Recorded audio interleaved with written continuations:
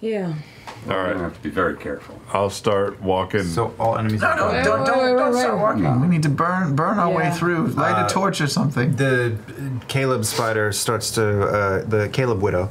The widow gas. The widow gas, yeah. Widow gas widow crawls over and starts pulling away at Webb, looking through where all that rubble is that Laura asked about earlier. Okay, so the rubble here? Yeah, at the web. I'm pulling away. Okay, so you're pulling it away. There's all manner of just broken stone, compact earth.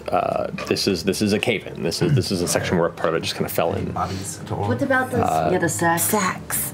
So we'll get to that. Here, down here, you don't see any bodies. All you find are like clusters of webbing and like that like weird dried mud like thing that's built in sections. Okay. Like piles of it, and bits of it are kind of cracked and. Yeah. Okay, then the next thing is to crawl up to the ceiling and move to the closest one of these places that you described as having bundles that we can't see past. Because they might be egg sacs or something. Oh, please don't do that. Don't. No, look, I saw that happen one summer. It's fucking terrible. Maybe there's No. Like, There's one time. Let's don't pop egg. There was one time egg there was a spider Don't tell on the the ground. story. I have to.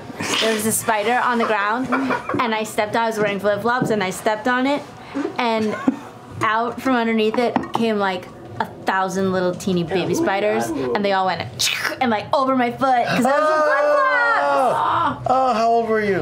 Like 20 something. Oh, that's normal. So Jesper, Yes. as you step forward. No. Don't.